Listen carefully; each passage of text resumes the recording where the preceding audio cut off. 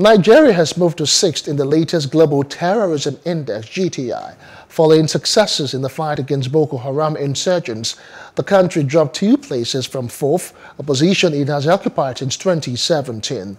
The GTI, published by an independent and non-profit think tank, the Institute for Economics and Peace (IEP), indicated that Nigeria, Syria and Somalia are the only nations among the 10 most affected by terrorism to get an improved score from 2020 to 2021. According to the report, there was a decline in the number of terrorism-related deaths in Nigeria. It attributed this to the death of Boko Haram leader Abubakar Shekau and the federal government's effort at defeating the group.